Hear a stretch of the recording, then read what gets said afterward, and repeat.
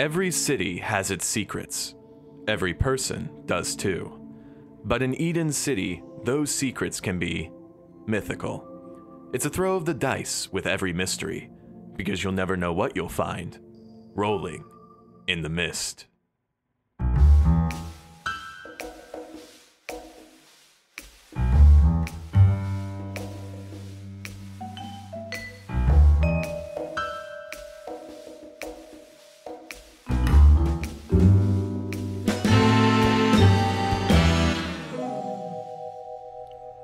Hello everyone, and welcome to our City of Mist actual play podcast, where a bunch of friends play a tabletop role-playing game and try to tell a story around it, because that's an original idea.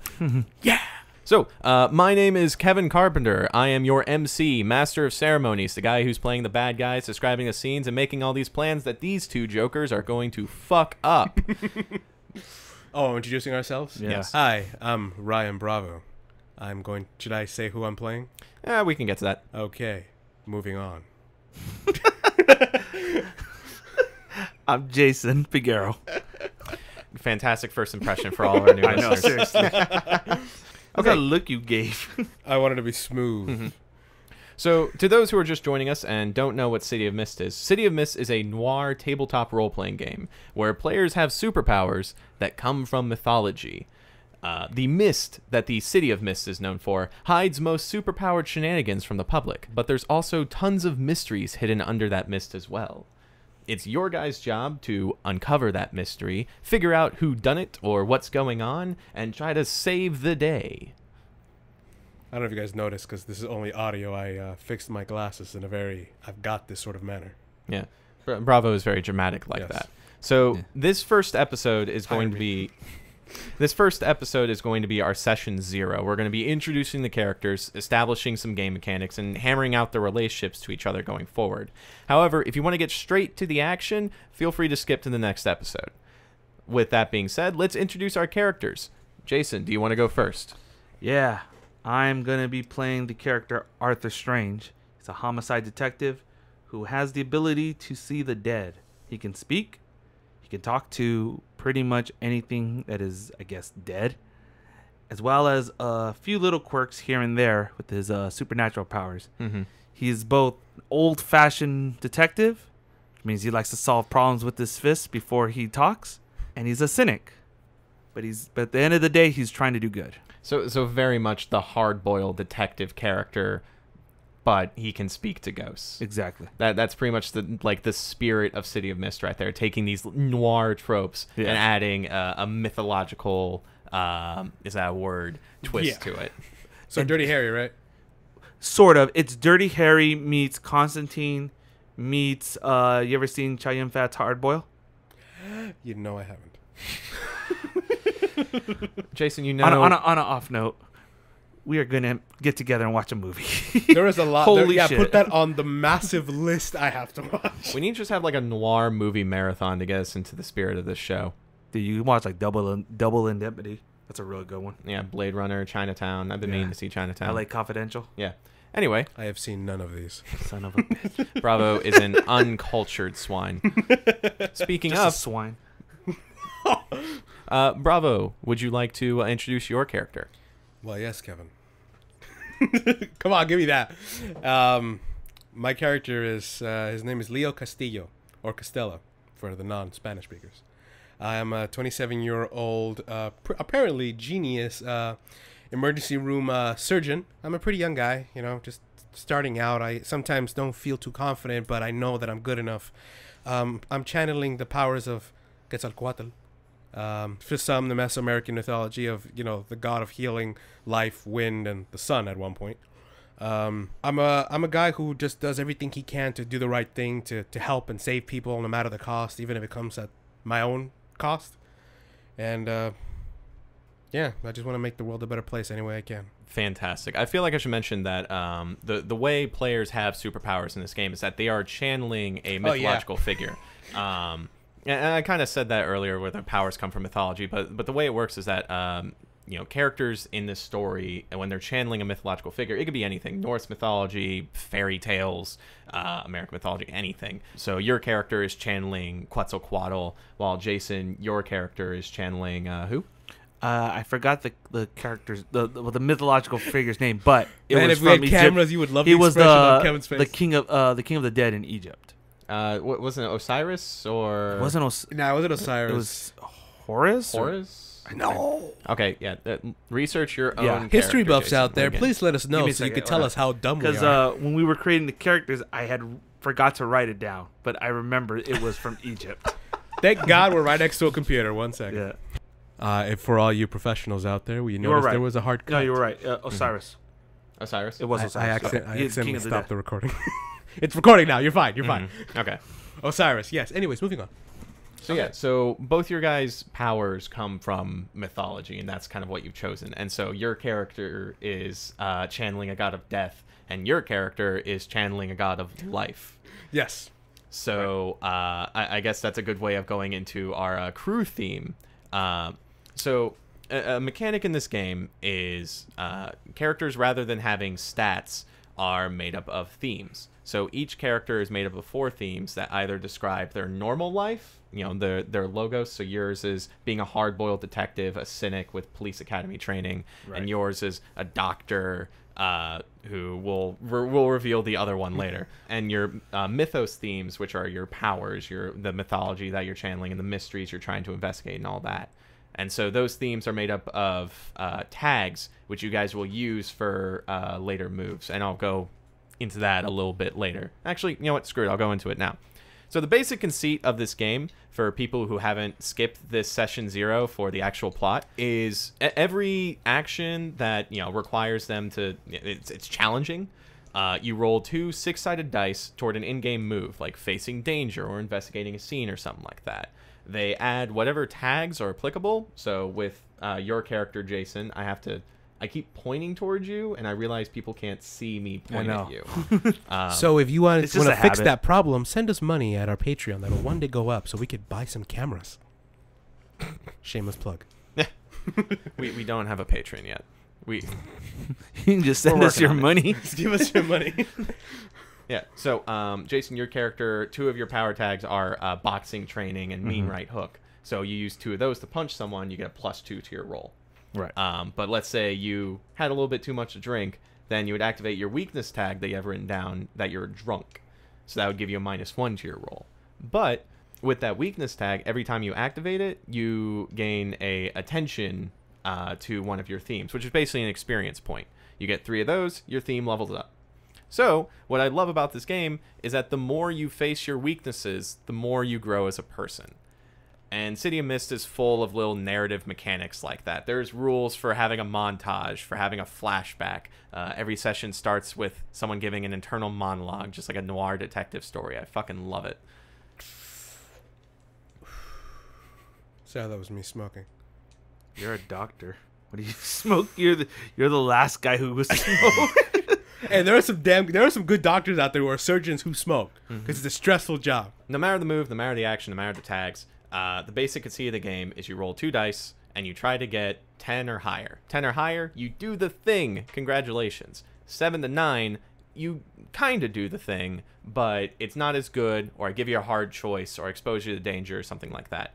6 or less, not only do you not do the thing, but I get to make a hard move that messes up your life. So like me as the MC, we don't have initiative. I don't have like a turn. I set things up for you guys, and then when you mess up, that's when I get to just completely wreck your day. What else do I have in my notes? Oh, it's up to me as the MC to come up with the mystery and play all the NPCs, non-player characters, while it's up to the players to solve the mystery and save the day. If you'd like to learn more, you can find the City of Mist starter set online for free at cityofmist.co/download to look up all the rules and all the other stuff that you need to sort of learn how to basically play the game. You can also buy the core book at Son of Oak's website, cityofmist.co. We're not being sponsored by them yet, but sponsor us. Give us the money. Please. Please. Please. So what brought me to talking about themes was your guys' crew theme. So each of you have 4 themes that are uniquely you as a person. They change over the course of the game. Sometimes you lose themes, which means you lose that aspect of yourself and gain something else. So the more you change as a person, the stronger you become. But you guys also have a crew theme with tags that both of you get to share. As long as you work as a group, you get these benefits. Okay. So I told you guys about this, and I gave you the sort of sheet to make this crew theme. So why don't you guys tell me what you decided on?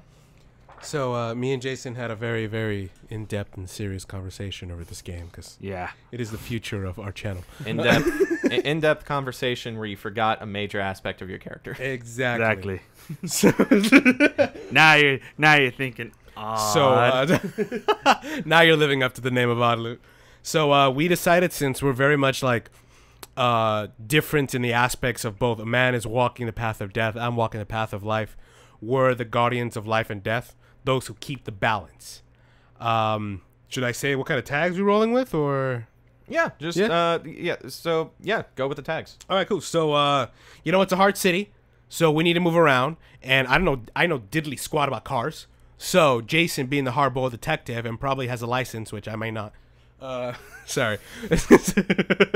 The reason Bravo said sorry was because someone walked by his window. Yeah, he walked by, just stared at us like, what are these 3 nerds doing?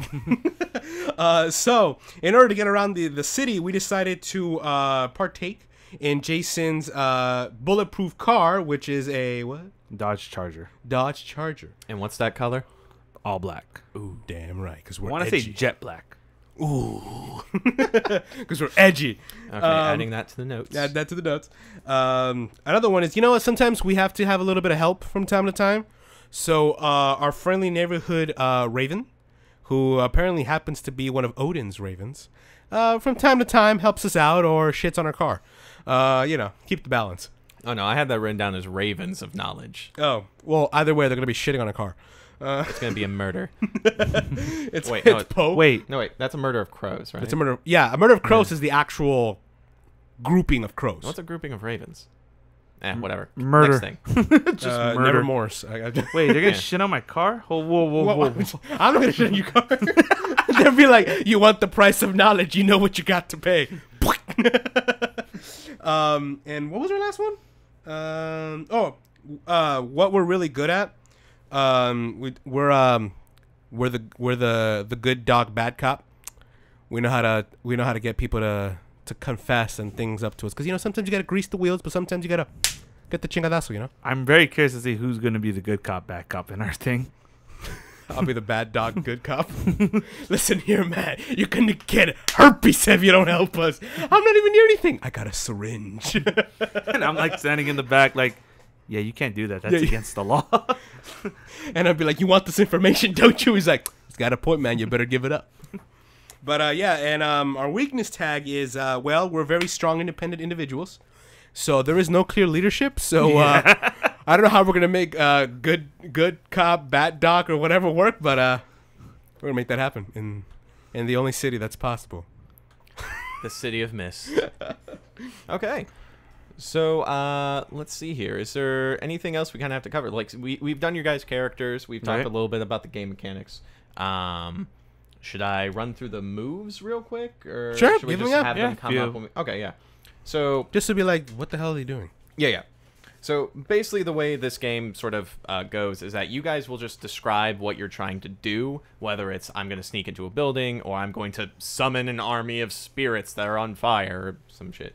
And then I'll be like, cool, roll this move. And that'll give you guys options when, with whatever you roll. So the moves are convince, self-explanatory. You're trying to convince someone to do something, or you're trying to seduce them, or something like that. Change the game is the broad move, where it's just you're using your powers or you're using your abilities to affect the world or the environment in some way.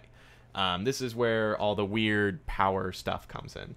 So it's like, I want to grow a giant plant that makes a giant avocado, and I'm going to carve out that avocado to make a giant boat. That would be change the game. I've played this game before. That happened. Wow. Yes. Face danger. It's when a car is barreling down at you, driven by the headless horseman, and you want to jump out of the way. That's face danger. Go toe-to-toe. Whether you're doing like fucking fisticuffs or you're trying to grab something from someone else, that's go toe to toe. Hit with all you've got. When you got a clear shot at someone, you want to sucker punch them, you want to shoot them in the face, something like that, hit with all you got. Investigate. This game revolves around solving mysteries and figuring out who the bad guy is and then kicking the crap out of them. Or, solving another mystery. Who knows? It reminds me of like, so, who did it? I'm not going to tell you. Who did it? Come on. All right. What'd you roll? 10. All right, it was the butler. Mystery solved. Yeah, but in the City of Mist, the butler is being possessed by Loki. Oh, shit. Half of the mystery solved. That bastard's back. Then there's sneaking around, and then there's taking a risk. So, then each of those moves have their own options to them. So whenever I get into that audience, that's what I'm talking about. If anyone's ever played a Powered by the Apocalypse game, like Apocalypse World, Monster of the Week, Monster Hearts, anything like that, it's kind of the same conceit. Only instead of stats, it's these power tags that our characters have. For anyone who's new to tabletop games and is wondering, what the hell am I talking about? Get good. Our main goal here is to tell a fun story, just using a game as a way of telling this radio drama. So there'll be times where you'll cry out of joy, sadness, pain of listening to this podcast. But either way, we'll make you feel something, love or hatred towards us. Yeah, you guys know that every podcast gets good after like a couple dozen episodes. Yeah, right? of course. So be patient with us. Yeah, stick around. And Give in us money. every break, a Skippy's commercial will come on here. With that being said, that's your character sheet right there. Right. Okay, and like I said, there's rules for montages, for flashbacks, for when you want to do a spirit bomb and stop holding back. But we'll get to those when we get to those. Cool. Let's get the ball going. Okay. Is there Let's anything get else this we mist need? rolling? Is there anything else we need to get into? I mean, do you want us to give a little background on our history or who we are as people, or I mean, we can kind of go into that organically, I think. you're the master of ceremony, baby? Organic. Yeah. I mean, is there anything else you guys want to say about your characters, or? I am doing this game against my will. Wait! I forgot. Help hurt points. We have to establish how you guys know each other. Oh, Yeah, because we have the crew theme, but we have to establish like the history. right. That's something Yeah. we So I forgot. totally should have. Yeah, I forgot to mention this during the setup. But each of your guys' themes, when you like filled out your theme books and all that, and picked like the categories of them, they also had questions at the end that you can choose to ask the other player how they have affected your life, whether they're a helpful presence or a hurtful presence. Okay. So you're an alcoholic, right? Yeah. You probably had to get your stomach pumped a couple times. Yeah. I could see that. So, yeah, I mean, I guess I just met you one day. I was the doc on standby at 1 o'clock in the morning, and I see this very old and grizzled detective. I'm like, that man must be pretty hard to boil. And they're like, well, Leo, get pumping. And so, I mean, I guess it was just a quick moment where I was just pumping your stomach, and you were like, oh. That sounds very wrong on so many levels. Have you ever seen a stomach pump? No. Exactly. I have. I'm Leo. I'm the doctor. And it's funny because when I was in that hospital and you were, I guess, saving my life, I felt a strange presence about you that I only felt when I would talk to the dead. So to feel that around you is like, okay, this guy is clearly not normal. Was it the glasses? Yes, it was the glasses. You're right. No, and again, I mean, I felt something about you. I feel like a man who's been through a lot, but has seen just a lot of death. And there was just something that I could really connect to. Is I was always trying to help people, and just the stories you would tell me about while you're recovering that quick hour. Yeah. Like literally as soon as I got bettered, I went back on the job. Like I gotta go. Yeah. There's already another death that needs my attention. And sometimes from time to time, you would call me up. You saw the expertise that I had in my medical ability. I was a pretty young doctor. Yeah. I mean, I remember you were telling me, he's like, how is a 27-year-old already one of the head surgeons in this hospital? I'm like, well, I have a gift for these sort of things. And you would call me sometimes, right? Yeah, and I'd just be like, hey, I got this body. Forensics is having a hard time with it. Coroner doesn't know what to do. Could you come and just give me some medical opinions? Yeah.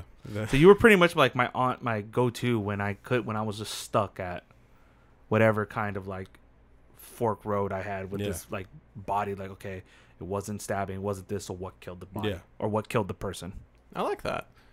Yeah, it's very much sort of like a cop doctor Yeah. duo Buddy kind cop. of thing. Yeah. I was like, could you run this? We're the Batman and Robin of City of Mist. Yeah. Very, very Pawn Stars. You know, Yeah, I know very a guy. Pawn Stars. Yeah, I know a guy who knows a guy.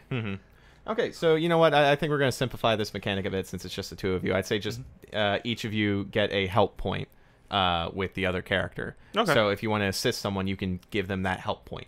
Okay. I throw a bottle of painkillers. Help point! I know, he's like, I'm bleeding to death. He's like, bandages!